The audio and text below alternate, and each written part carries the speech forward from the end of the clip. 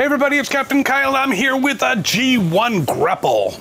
Yes, the guy who wanted to put together a solar power tower, which the Decepticons decided to incorporate him and Hoist into the design and steal the energy for themselves.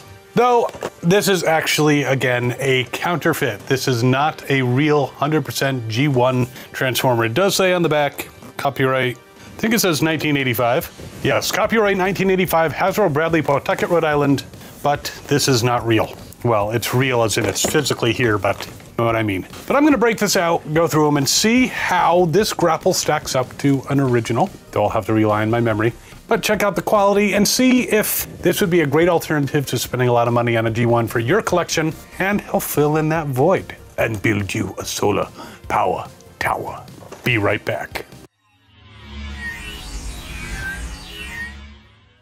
Now, a lot of times I do feel bad, and I feel bad with this because it's a beautiful box. I mean, just look at that. It's got the artwork from the Series 2 on the back with Dinobots and Jetfire and Decepticons and Shockwave, and it's got the tech spec and the robot points, which I wonder if I send them into Hasbro if they'll actually accept them. I don't think they do that anymore. But I feel bad about opening it just because it's such a nice looking box.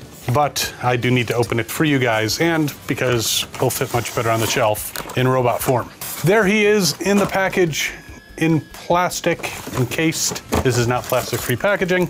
And there are his weapons, his missiles, his fists, his gun, his instructions, and I imagine sticker. So we're gonna take these out. Now, as I say with all of these counterfeits, please do not misrepresent them to someone and say this is just a really good shape, actual real G1, because that's just not right. And if you were to sell them in the box, I think the sprues might be a little bit different. There are some indicators. For instance, the factory stickers, which are included, are normally applied in a real one. It does have the sticker sheet. It also usually has the rub sign on it, but there is the rub sign. So it is not applied. So that is an indicator. So if you were to try to sell this as a genuine G1 and they opened it up and found this, they would be a little perturbed. I mean, they couldn't tell by the instructions, but there are indications. So let us free him from this plastic bubble. Now, even though this is a counterfeit reissue and all that, I do like to save the boxes because they're cool. However, this packaging is not coming apart very easily, so there we go. All right, so there he is.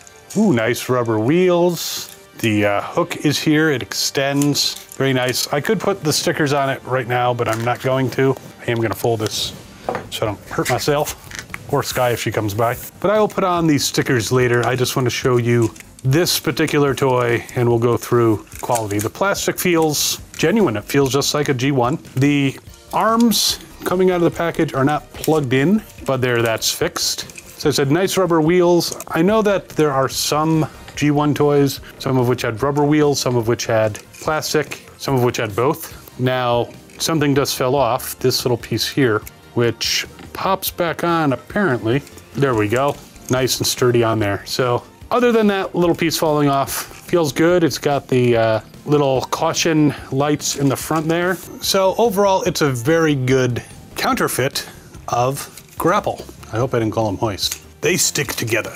It's okay, Grapple, but it's my solar power tower dream. So I can see his head in there. Normally when I transform him, I have the head a little more hidden. This part comes out to really stick nowhere, or you can stick it there if you want to elevate the crane.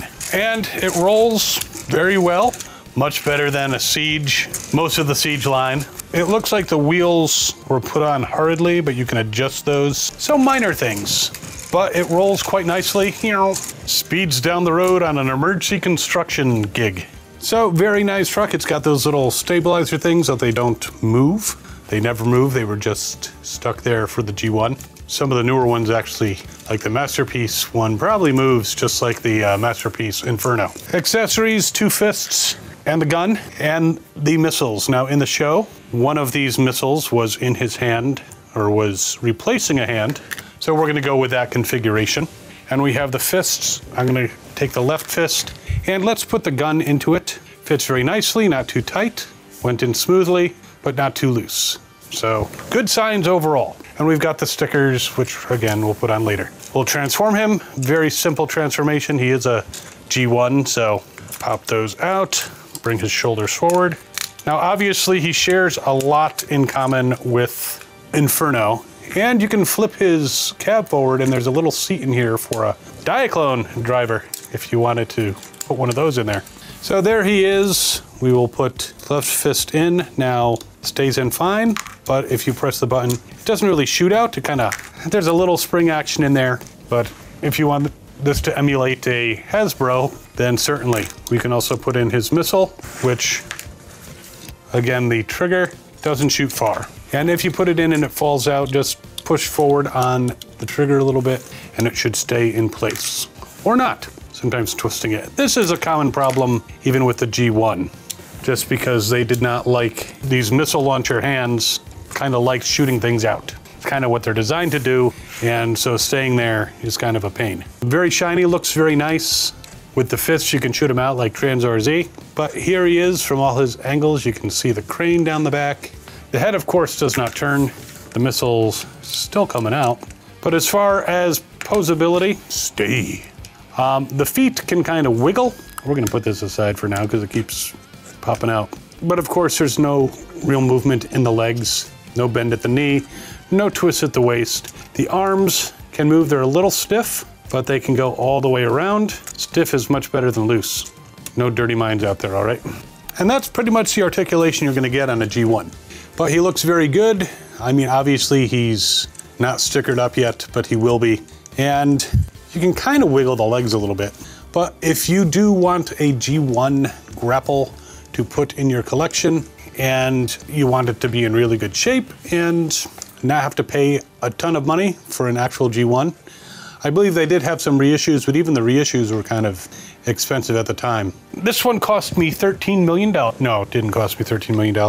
I got this for about $41. I actually had some coupons, so it came down to like 38, you know, with the tax and everything. But for the price, this is a great alternative to buying somebody's dirty old grapple that they've had stuck in their basement that could be broken, missing pieces.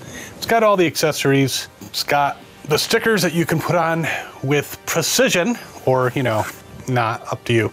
Or you can do it like I do it. But a very nice figure. I think it's worth it for the price. Quality seems there. Again, the knee popped off, but I popped it right back on and it does not feel like it's gonna come off again. Maybe if I forced it, you know. The launchers are just like the G1 launchers. It will pop out. So a little twisting in there and playing with the trigger and it will stay. And if you lose one, you got two more. Or you can use the fists instead and you can decode his tech spec. Or just look at the world through rose-colored plastic. So cool figure, definitely recommend it. I will put a link down in the description so you can get this guy. I'll put both to AliExpress, which I have not had any issues. Occasionally they have canceled an order, but then they refunded me. And it was something that showed up damaged and I got a refund like right away. So it is a conglomeration of different sellers and some are a little bit better than others, but for the most part, I think AliExpress keeps them all in line. So, but I'll also put links to eBay in case you prefer to go through there because some people like the eBay protection. But while you're mulling this guy over, you can actually check out over here. We have another version of Grapple versus another version of Grapple. We have the War for Cybertron versus the Universe mold, and those are also very cool toys. He will be joining them on the shelf. And of course, like, share, subscribe, comment, all that wonderful stuff. We'll see you next time. As always, have fun and good hunting.